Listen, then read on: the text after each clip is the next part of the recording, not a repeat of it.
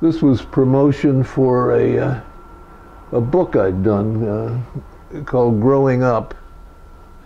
I had reached the stage where I'd do anything for publicity, including sitting in a tin can. I'd always been interested in writing, you know, went back to childhood.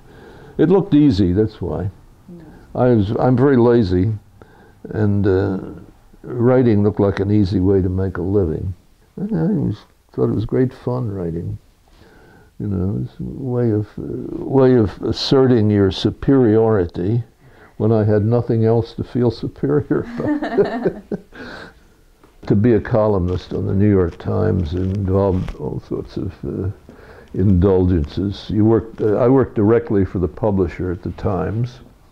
Reported to him. I didn't have an editorial boss.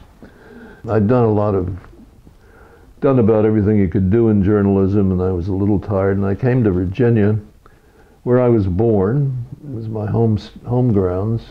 I was born just 12 miles up the road from Leesburg here. It was like coming home. I couldn't think of a place more beautiful in this part of Virginia. This part of the house is very old. It was built around 1810, my son thinks. The other side, this is two houses put together. This was built after the Civil War. You'll notice every floor is elevated or down. They built one room at a time. And in this part of the house was obviously where you can tell that people were much shorter in those days than they are now, because if I try to get out of here standing up, I'm going to brain myself. In the office, like everything else, it's another step down, and keep your head down, because I think people must have been only 3 feet high when they built this. There's a poster from my days as the host of Masterpiece Theater. Noisemakers. Here's an antique turntable. I can't stand to part with it because I've got all these old records, some of them 60 years old, and they won't play on any modern equipment. Pulitzer Prizes, they give you a certificate, or they did in those days. There were strong men in the Senate. It's a much different body than it is now. It's a very inferior group of people now. Not long ago they had a senator, the guy from Mississippi, who gave up his Senate seat to be a lobbyist. When I covered the Senate, if anybody had done that, he might have been lynched. Well, now what is the Senate? It's nothing. It's sort of farcical. I think everybody has contempt for it. When do you think that tide changed? Slowly.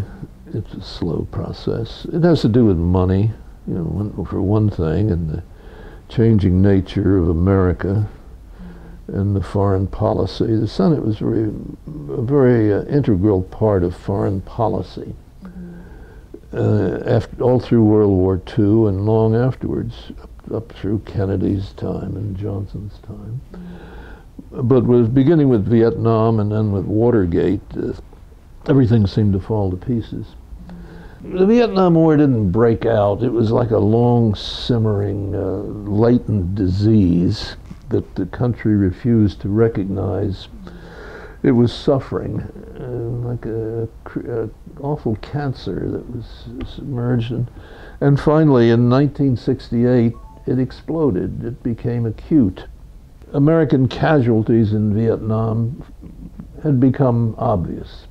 The injustice of the war, the people they were drafting, the draft dodgers, were not going. The poor people were going, and they were being killed in significant numbers, enough to alarm a lot of people politically, which finally exploded into the Democratic Convention of 1968 in Chicago, which turned into a riot. It was plain and simply a riot. Police beating people in the street, throwing people through plate glass windows. I mean, it was the real thing. Bobby was killed in Los Angeles, and I was in Washington. I remember waking up to hear on the radio, morning news on the radio, he'd been shot. King. The King thing was really awful. And has to do with the imperial evolution of the American government, this great military establishment. You can't stop it. You just can't stop it anymore from going to wherever the war is. But if somebody said, well, let's draft people, you'd immediately, there'd be no war. You see? The Americans don't really support it. You're going to raise taxes to pay for it? No. The technology was inevitably going to change everything, and has. Where you have constant contact, everybody in constant contact about everything. I mean, some of the stuff that people are now tweeting, is that the right word? They're reporting on their bowel movements and so forth. Everything is known to everybody. I don't understand Google, except, when I want a piece of information, I do what everybody does. I turn to Google or whoever is going. And I really don't know how it works. How do they do that? Can I trust what they give me? I don't know. Probably. I'm looking for a statistic. When did Thomas Hardy die?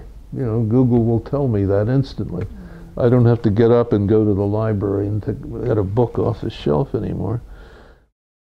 It was the Depression. Right. And people say, what are all these homeless people going to do now that we have at present? And the answer in 1931 was you went and lived with a relative.